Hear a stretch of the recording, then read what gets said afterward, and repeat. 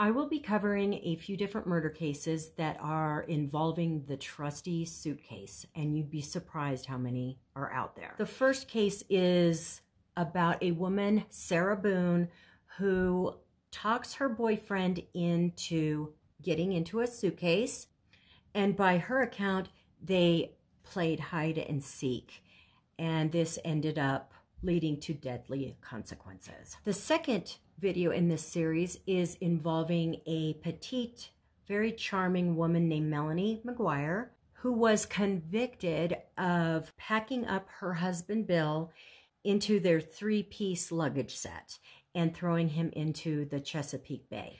And the final case is going to be about a former police officer named Stephen Zelich, and he was into BDSM, and he was quite successful at finding participants who were willing to even travel from other states just to meet up with him.